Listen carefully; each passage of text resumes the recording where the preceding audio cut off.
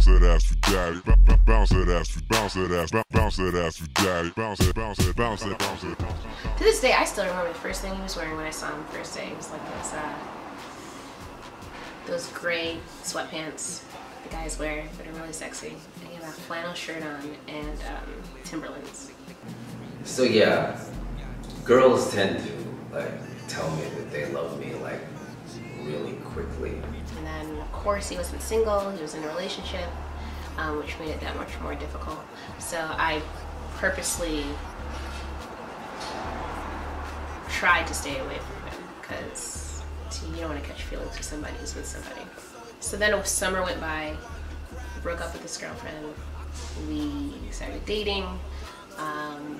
He came to visit me here in New York, and I felt like I was putting in more into the relationship than he was. I was excited to see her, but like I had a couple things going on. And you don't live in the same state, you try to want to be with them as much as you can. And I felt like he was hanging out with other people, and it was more of me feeling like neglected and not feeling wanted. And that night we ended up getting into a cab with other people, strangers, and I just blurted out, I was like, I'm in love with you. So yeah, girls tend to like tell me that they love me like really quickly. His face, his reaction was kind of like he was dumbfounded. I'm listening to her like tell like this weird lie about, you know, confusing like good sex with love. And it was the first time he's saying it. I was upset with myself for wasting those words on someone that I don't know if I actually meant it. But that butterfly effect seemed to go away in that moment. And like, and then you feel that sinking feeling when you know you messed up. You know what I mean, as a man. But that night I got out of the cab and then he didn't say anything. And I was crying and I just started walking. And I knew that he was following me, and I told him to just leave me alone, you know, don't follow me. But I just started like walking after her like a fucking dog. We walked maybe a mile in the dark, and he was behind me the entire time. And we didn't say anything to each other.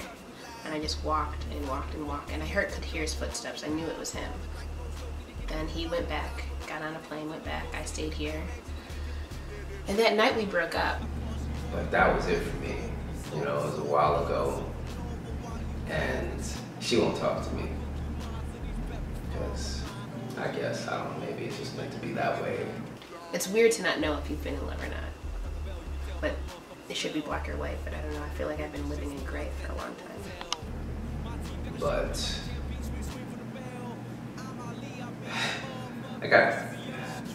I never felt that close with somebody. I never felt so easy with somebody. I never felt like I'd be as much as myself as I could possibly be with somebody. Like, I never have like